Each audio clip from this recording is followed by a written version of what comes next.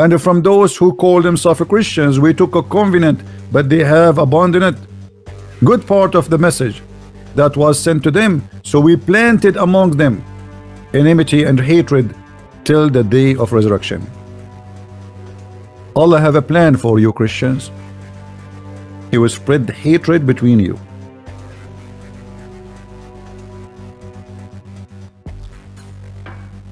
Fight against those who believe not in Allah, nor the last days, nor forbid what has been forbidden by Allah and His Messenger. Is that an order for a certain time? No. Do you see it says fight for a certain time? No. What is the condition for fighting? The condition is very simple. Anyone who don't believe in Allah, fight him, which means he is a Christian, he is a Jew, he is a Hindu. It doesn't matter. These are conditions. Even though this verse is making name clearly the Christians and the Jews, but the condition is so clear. Fight who? Not fight those who are fighting you. No, fight those who don't believe in Allah and the last day of Allah, and what is forbidden by Allah, and those who don't acknowledge Islam. So if you don't consider Islam as your religion, kill him. This is the truth, my friend. Everybody is saying, you know, for us, we don't hate Muslims and we will never hate the Muslims. Even they do a lot, all this violence. But we are here to say the truth. The problem is not the Muslim. The problem is not the terrorist. The problem is this book. You fight the Christians and the Jews until they pay the jizya, and they should be humiliated.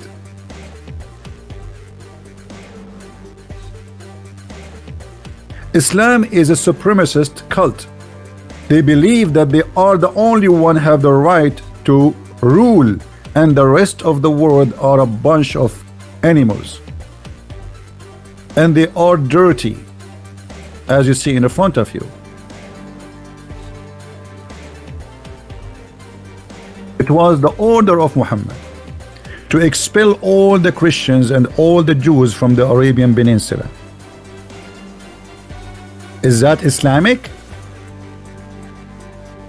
To kick Christians and Jews from their lands, from their houses?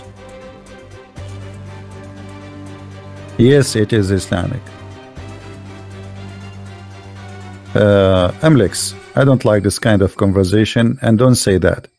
No, I don't want to believe that God, he cursed the Muslims. God, you see, I pray that God will help the Muslims, not to curse them. I'm not here to curse the Muslims. You got my message wrong.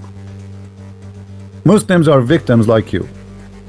At the end of the day, everybody die because of a stupid cult leader. His name is Muhammad, and that is the truth.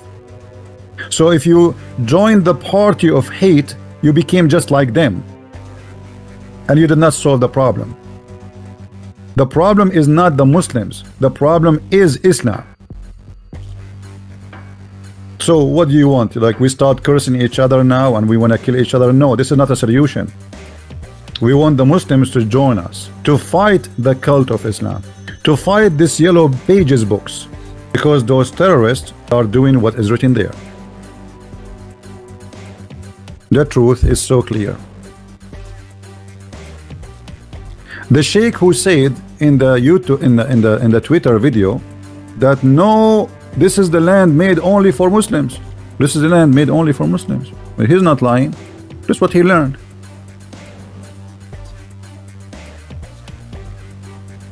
Because of what we ordained for the children of Israel, that if anyone killed a person that is not in retaliation of a murder, etc.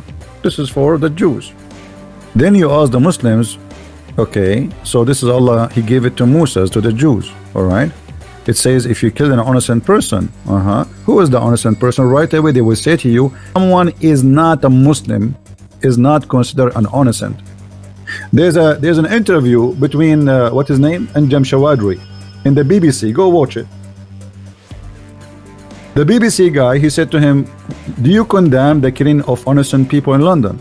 The guy, he said no. He said, why you don't condemn the innocent people? He said, because you don't understand. In Islam, in the eyes of Allah, innocent is only Muslims.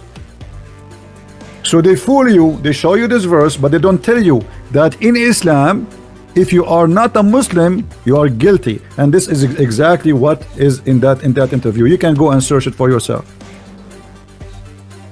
When you meet a Christian or a Jew in the street, don't salute them, don't say assalamu alaikum, and you have to humiliate them. You have, when it says here the narrow part of the road, what narrow part? There's no narrow part.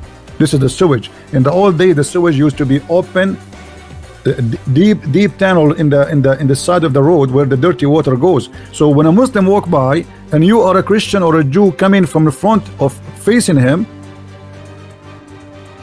the Muslim will say to you, go down, and you should obey immediately. You know, they might say to you, he is giving you his own interpretation about the Quran, and the Quran does not mean that. This guy is lying. You know the game. We know it.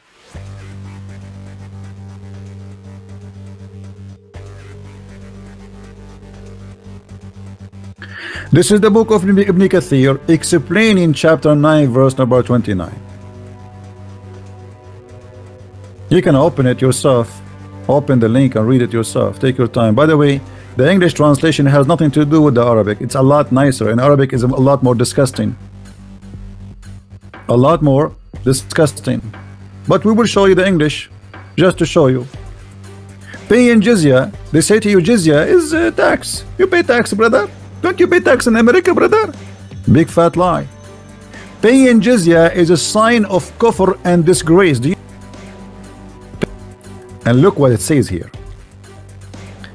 And feel themselves subdued, so disgraced, humiliated.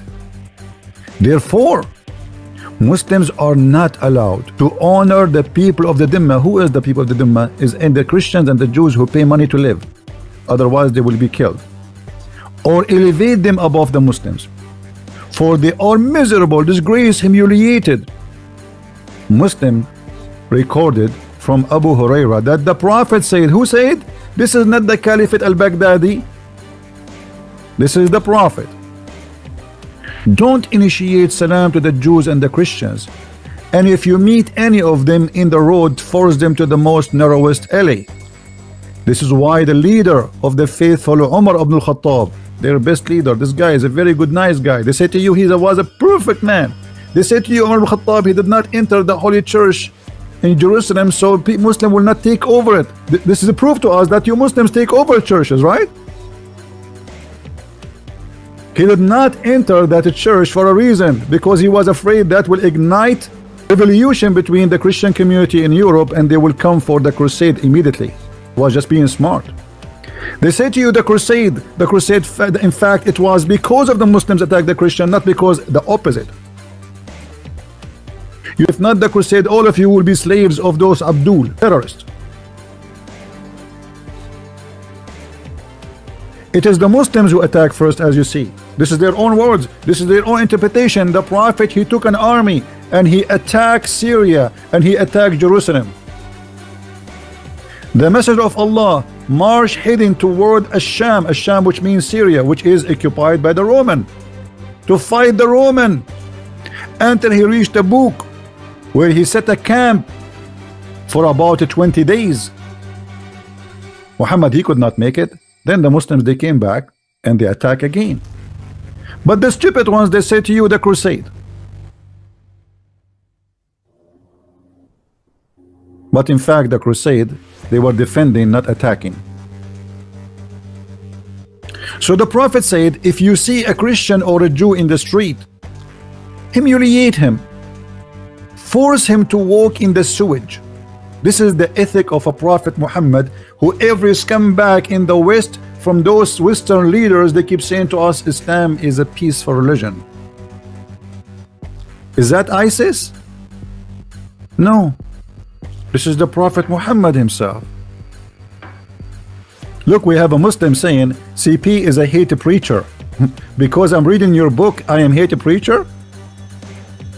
What is your comment about your Prophet saying, if you see a Christian or a Jew in the street, humiliate him, Mr. Love Preacher? As long you are a love preaching person, why you follow Muhammad?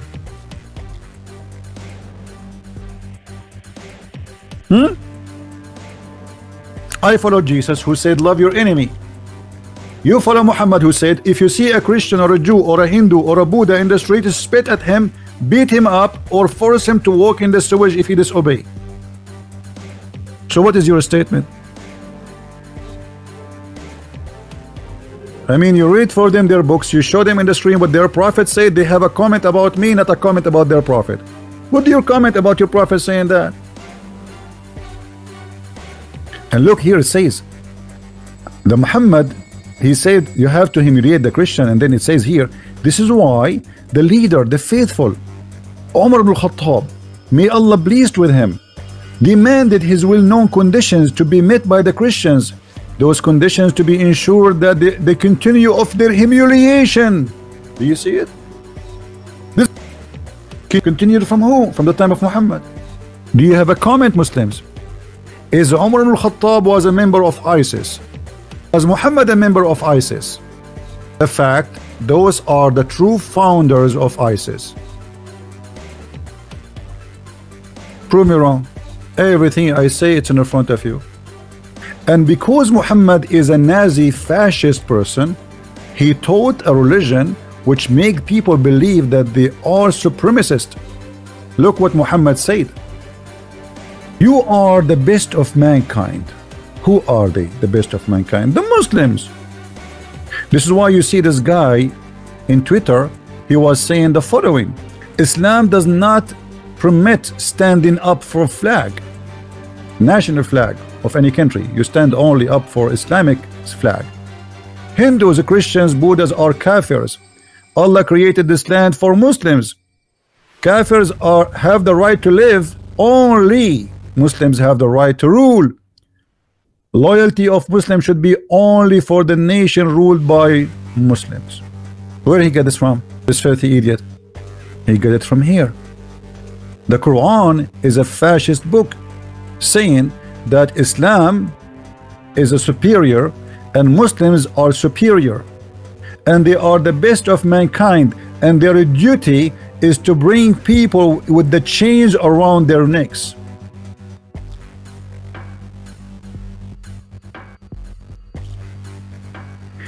He gagged their eyes and he watched them die slowly after he cut their hands and their feet, and he crucified them, and he put nails after he heated with fire in the eyes of those people. So why they say to us Islamic, ISIS is violence? Is that the prophet they say to us he is a merciful? I agree, not every Muslim wanna be a terrorist, but that's not because Islam is not a terrorism religion. That's because he don't want to be, or maybe he is not too much of a believer. He is just a Muslim by name. Muhammad himself, he says, I was victorious by terror. Is that me saying that, or Muhammad saying that? Muhammad was the first terrorist. Any Muslim want to say to me you are lying? Why I am sad? 299 people, 300 something now they passed, and 500, many of them they lost their arms, their fingers, their legs, and you are telling me why you are sad? Somebody told you that those are not a human, they don't have a family? How many orphans we have today?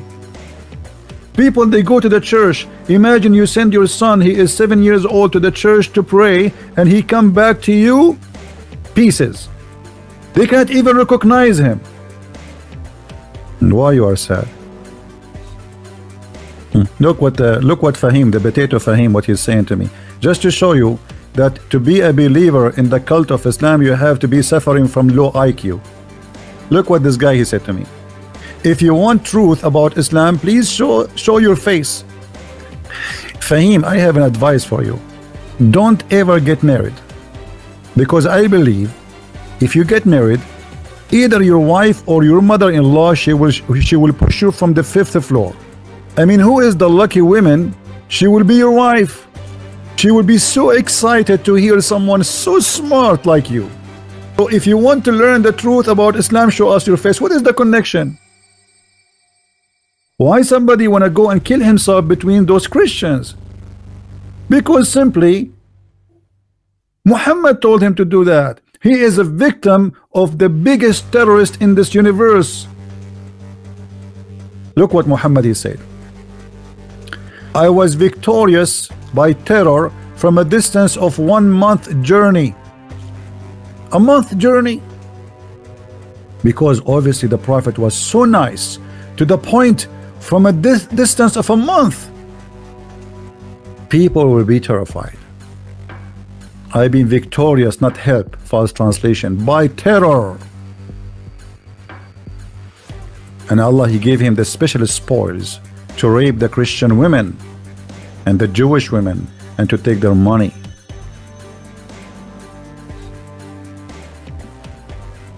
Was Muhammad telling the truth when he said, I was victorious by terror? Or this is a fake prophet?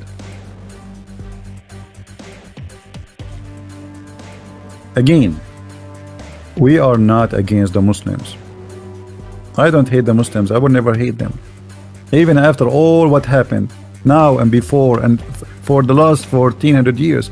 This is why I'm saying that the problem is not the Muslims. The problem is this filthy cult.